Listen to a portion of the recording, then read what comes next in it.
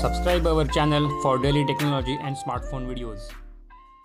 Hello friends, welcome to my YouTube channel, and today OnePlus released their first official Android 9.0 open beta 1 for OnePlus 6 users. Yes, it's first open beta 1 for OnePlus 6 users, and it consists of Android P 9.0 and many other features. So in the coming section of this video, I will show you how to install this particular version on stable version, and what are the new features they have added in this open beta 1, and what are the known issues involved in this particular open beta 1. So if you like this video, please hit like and subscribe to our channel, and without any further delay, let's get started. This is the community page, and as you can see, they have mentioned that the OxygenOS open beta 1 for the OnePlus 6 has been released, and this is changelog. And as you can see, they have mentioned that the update system to Android 9.0 Pie. So the first open beta version itself is on 9.0, so it's a very good news for the OnePlus 6 users. So brand new UI has been added, new Android P gestures has been added, and other new features added. Integrated OnePlus customization features, so it's a good thing. These are the known issues. Some applications may not function as expected, so because this is a beta version and not a stable version, so if you want to install it on your own risk. And Google Play services is not working, okay, fine. And Google Play Store might show device is not certified by Google. So these three things are the known issues, and they have provided the instruction over here how to install this particular Android P beta version on stable version. So first, download the ROM upgrade from this specified server. So you need to click here to download the update package, and this is my OnePlus 6 device, and I have already downloaded this particular 1.49 GB file. Copy ROM upgrade package in the mobile phone storage, okay, fine. And settings, I will show you how to install this particular ROM package, and make sure you have a good battery, more than 50% of battery. So we will try installing this particular ROM file. So let me go to the file manager, storage section, download section, and this is my today's file. I will move this file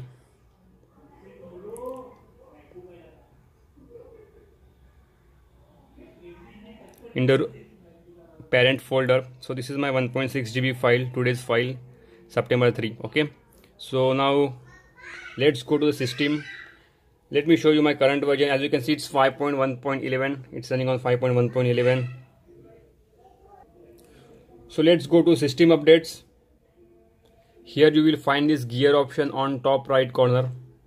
Hit choose local upgrade, and here your file will appear. This is the file, 3rd September.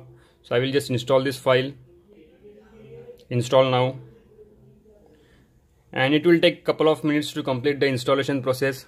So I will come back once the installation is completed. So after about 10 minutes, the installation is successfully completed. So I will enter the password over here, and let me see what are the new changes.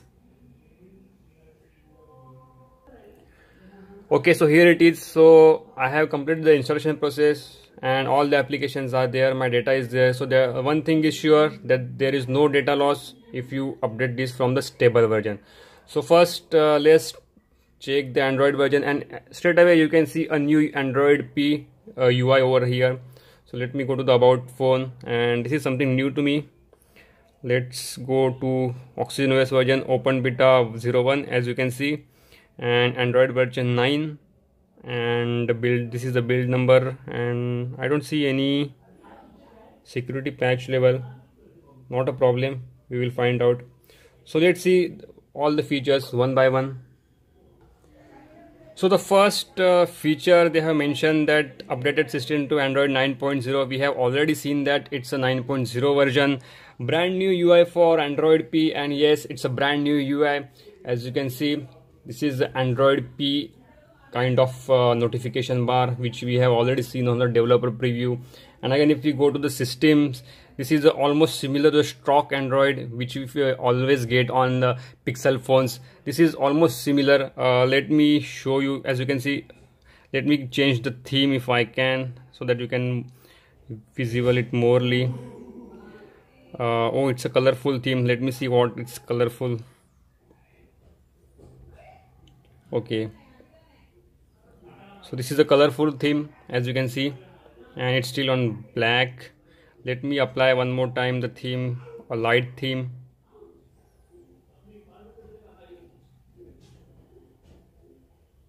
and now you will see all these things similar to the stock Android stuff which you get on Pixel phones.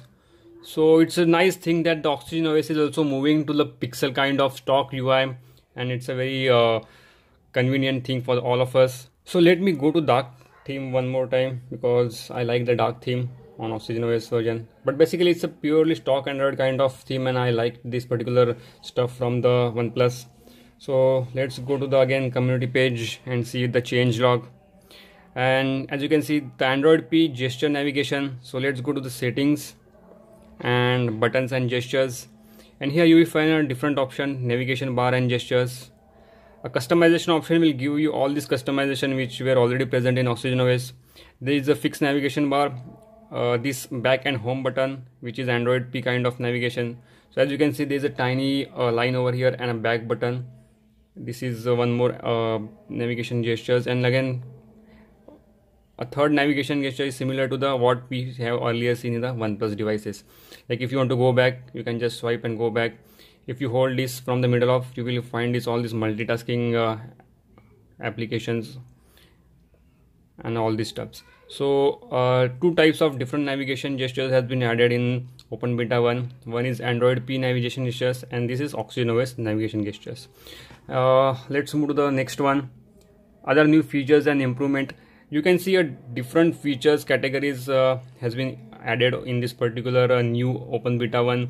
Again, they have integrated OnePlus customization features and accent color customization. So let's go to the display, and here you will find accent color customization options. You can choose any color you want for your customization. And again, do not disturb mode customization. Again, go to the sound and setting option over here, and here you will find do not disturb. And again, there are tons of customization options available over here. Gaming mode customization. So let's go to the gaming mode, and I think it will be in utilities. Okay, gaming mode. And again few options has been added, like how to show notifications and notification for third-party calls and all these things. So these changes has been done in Android 9.0 Open Beta 1, and these are the known issues, and I will use this phone for next 4 to 5 days to find out if there is any major issue or not. I don't find any major issue as of now.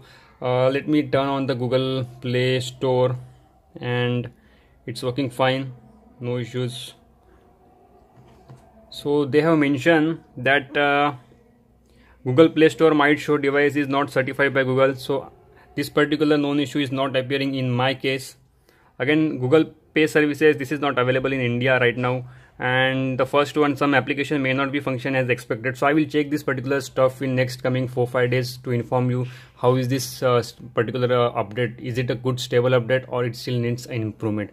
Otherwise, this is a camera UI. Again, this is a phone UI, completely pixel kind of look, and this is messaging stuff. So overall, this update consists of a pixel kind of theme and looks in Android P 9.0, and I hope there should not be any major bug involved in this particular update. If you have any doubts or queries, please write down in the comment section. I will try to answer them individually one by one, and I will also make a dedicated video on this particular Android 9.0 review after using my device 4 to 5 days. And also I will show you how to roll back from this Open Beta 1 to stable version. Again, I will make a dedicated video in the next week to roll back from Open Beta 1 to stable version. So guys, that's it for today's video, and I hope you like this video. If you like this video, please hit like and subscribe to our channel. We will see in the next upcoming video. Till then, thank you very much and see you soon.